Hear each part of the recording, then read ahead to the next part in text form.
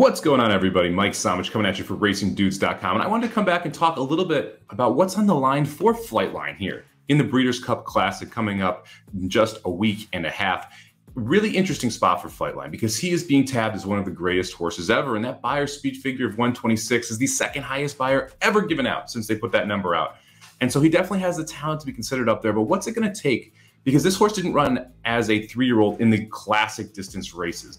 Wasn't in the Derby, wasn't in the Belmont, didn't run in the Travers, wasn't in the Classic that year. His first Grade 1 victory was as a 3-year-old, but it was in the Malibu at 7 furlongs at Santa Anita. So this horse has a lot of work to do if he wants to be considered one of the greatest ever. You have some flash in the pan horses who are phenomenal. Arrogate comes to mind right out of the gate, breaks a track record in the Travers, wins the Breeders' Cup Classic, ships overseas, phenomenal win over in Dubai. But his flame went out pretty quickly after that. And if you stack him up resume-wise against some of the other horses we're going to talk about here, he just doesn't live up to it. Flightline's opportunity to try and become or have one of the greatest resumes ever is all about this year's Breeders' Cup. And if he runs next year's Breeders' Cup, he's got to run as a 5-year-old if he wants to be considered one of the greatest ever and ascend to that Mount Rushmore level of horse racing. And when you go back, you look at other horses who ran in the Classic, who tried to stamp their hoof prints right there as well. It kind of starts out in 1989 with Sunday Silence, who ends up winning the Breeders' Cup Classic after winning the Derby, winning the Preakness, running second in the Belmont to Easy Goer. Easy Goer comes into the 89 Classic at 1-2, your heaviest favorite to that point in the Classic, and gets denied by Sunday Silence, who ends up winning Horse of the Year and unfortunately is forced to retire at 4. And that's why he was never able to repeat or even get the opportunity to repeat in the Breeders' Cup Classic. He retired after running 14 starts, 9 wins, 5 seconds, definitely one of the best horses to ever run in the Breeders' Cup Classic. You fast forward to 1995, and we get to see Cigar, the great Cigar, who the Breeders' Cup Classic was his 9th victory in a row, the majority of those Grade 1 stakes.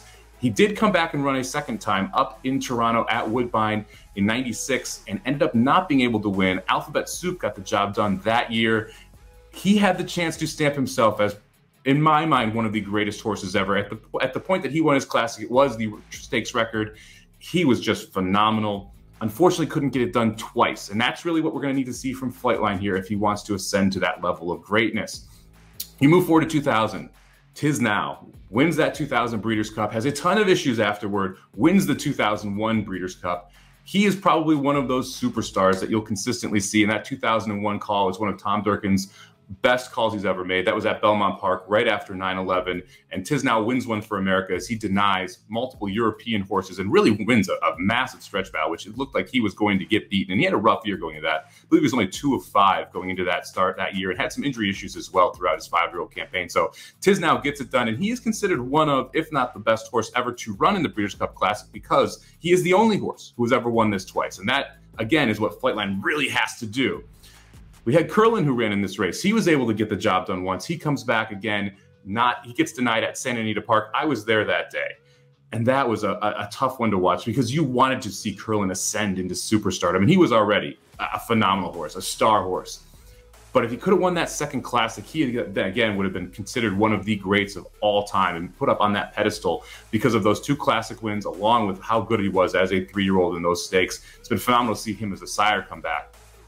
But for my money, the best horse we've ever seen run in the Breeders' Cup Classic, and really the best horse that we've seen as a Breeders' Cup horse with that resume, is the great Zenyatta, who was able to win the Distaff at 3 and then comes back at 4 and runs in the Breeders' Cup Classic and absolutely romps at Santa Anita, misses the break, massive turn, move around the turn, swings 6, 7, 8 wide down the lane, and is able to run down a fairly good field to win the Classic, comes back and runs at Churchill the next year. Again, I was fortunate enough to be in the crowd when this happened.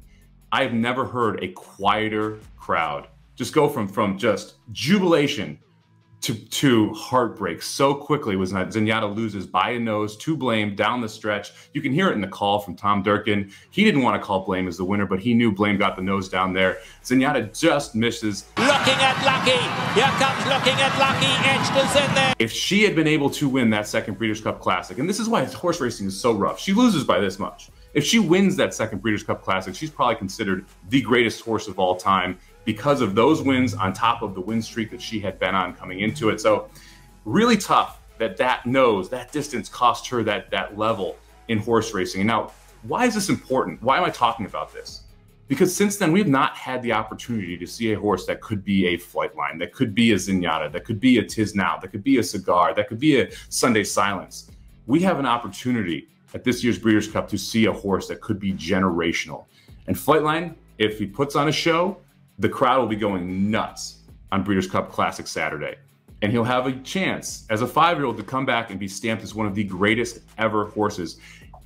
To me, really the greatest comp here is the horse that has put up the fastest buyer speed figure ever, and that's Ghost Zapper. His star shines so bright, but unfortunately, we only got to see him 10 times on the track, and the Breeders' Cup Classic was his 9th of those 10. He only raced twice as a 2-year-old, came in and didn't start until later his season as a 3-year-old, ends up winning the Classic as a 4-year-old, didn't go 2 turns until just 2 or 3 races before his Breeders' Cup Classic win at Lone Star.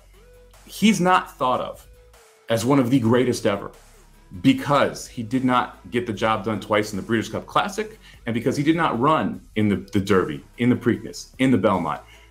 For Flightline to be able to put on that echelon, he's got to do this twice. And he's got to have a phenomenal 5-year-old season. And he has the talent to do it.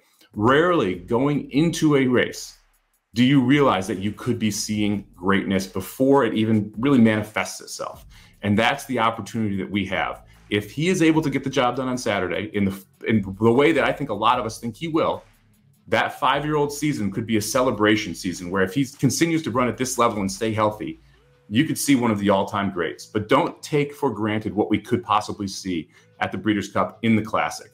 This could be a generational horse. It's something that you could never see again, and we're going to get the opportunity to see it hopefully manifest itself into greatness on Saturday.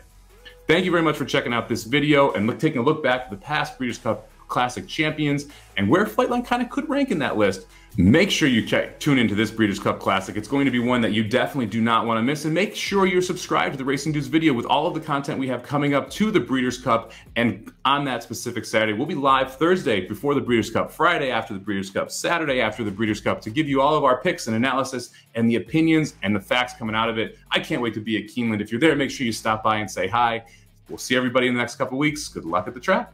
RacingDudes.com is your home for the best betting tips and coverage for the 2022 Breeders' Cup. Our wagering guides have cashed for thousands. You cannot miss our 2022 Inside Track wagering guide to the Breeders' Cup. So hurry up and subscribe, then go to RacingDudes.com, check out the free picks for every race, every track across the country, and the Inside Track to the Breeders' Cup wagering guide available soon.